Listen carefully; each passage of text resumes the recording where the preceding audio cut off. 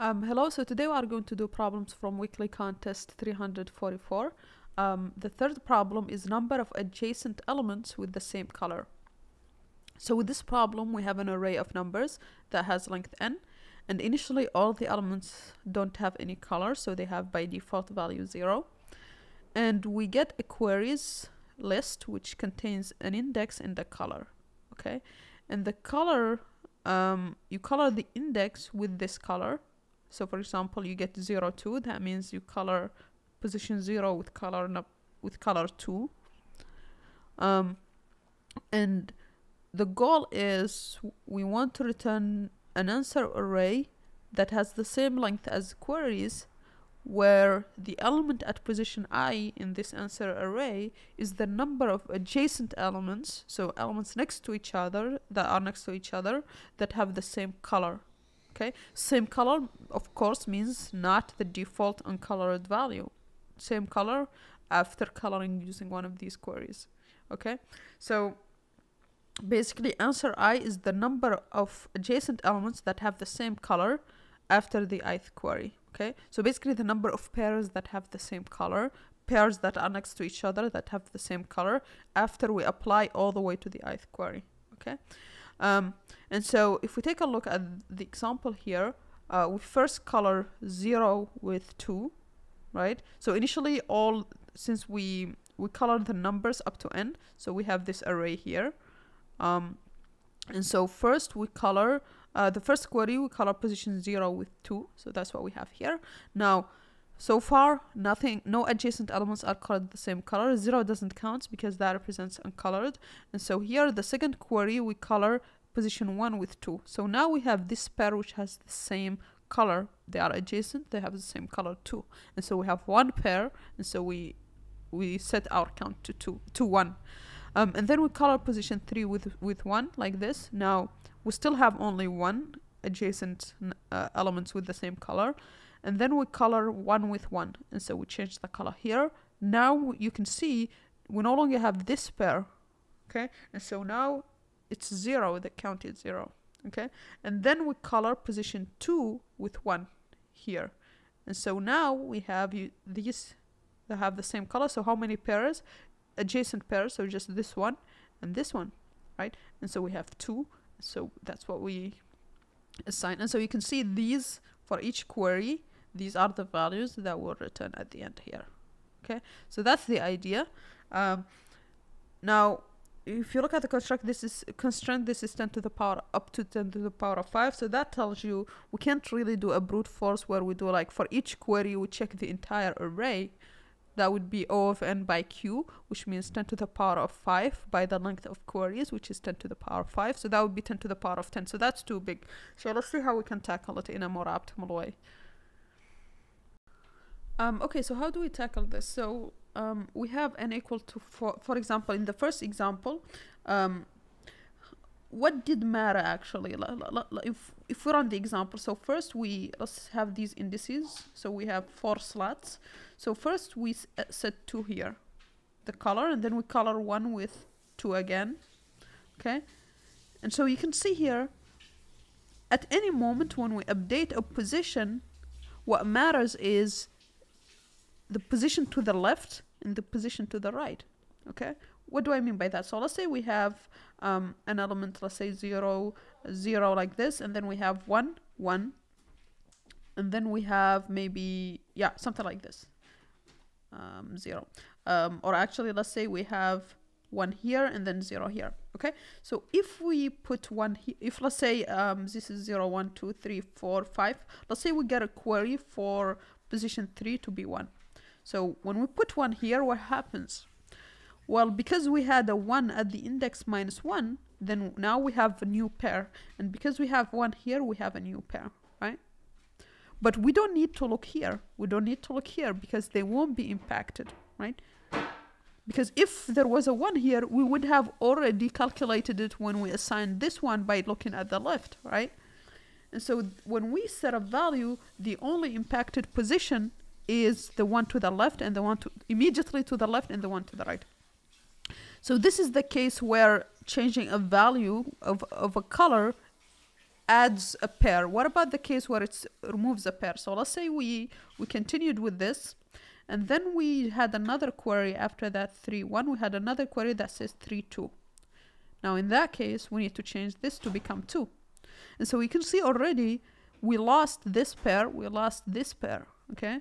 And so we need to subtract -1 from the overall count here and -1 from the overall count. But again, here when we lose a value, what gets impacted is only the left position and the right position.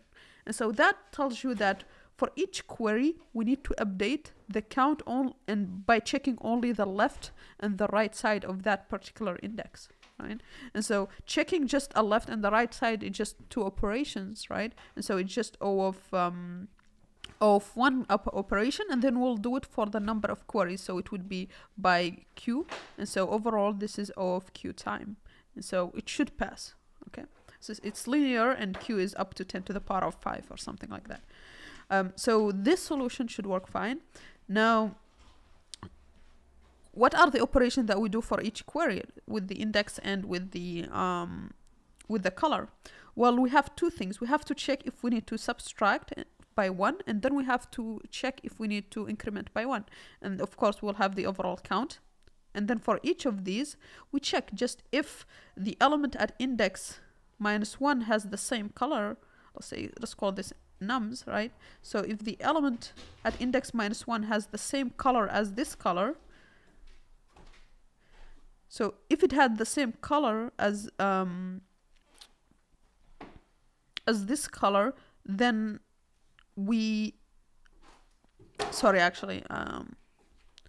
what I meant here is if the element at the previous position, let's say when we had 1 here and we are changing it to 2.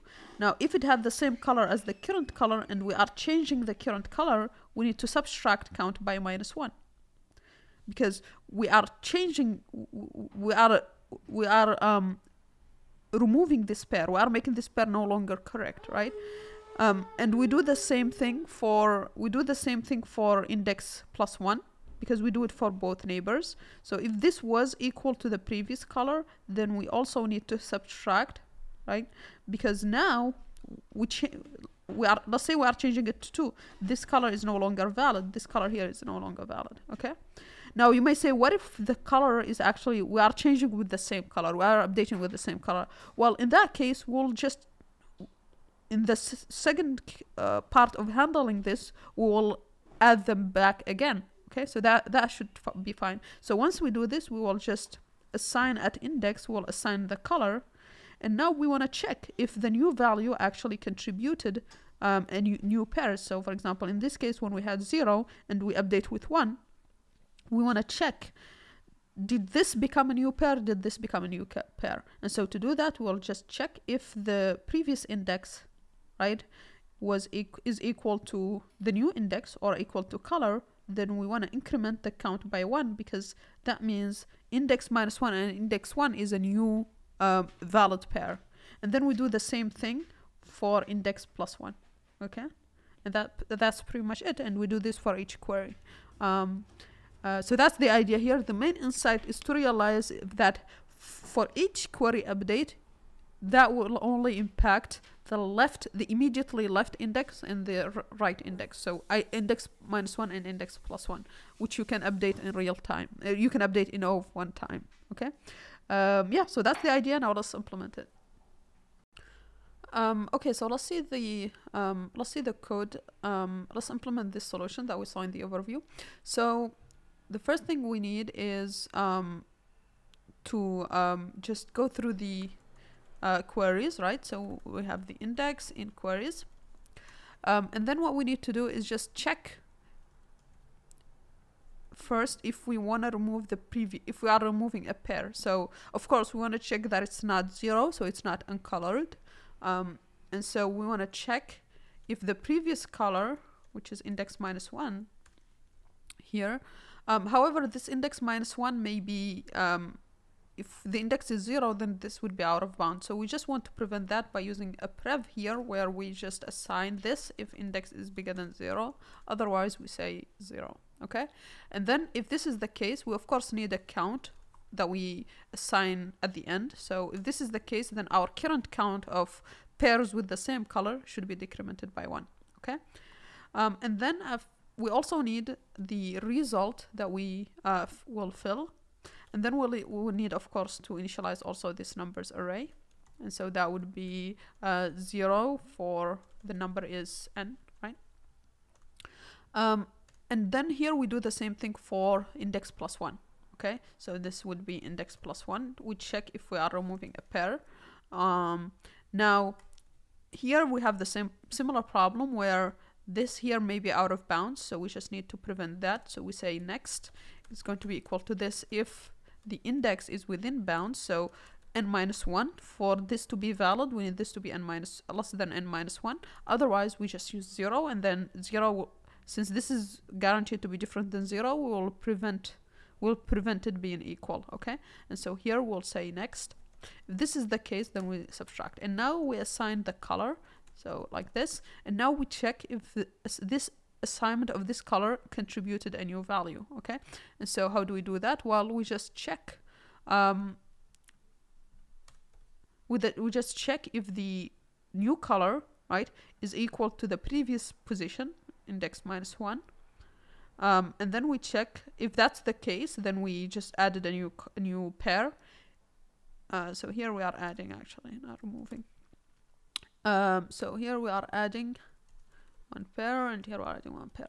So here we check if it's also equal to the next next value, we increment count. And now we need to add this count for this query position, and so we can just append the count. Then at the end we want to return result. Okay, so that's roughly the idea here. Now let's run this, submit, and that passes. Yeah, so that's pretty much it for this problem. Please like and subscribe, and see you on the next one. Bye.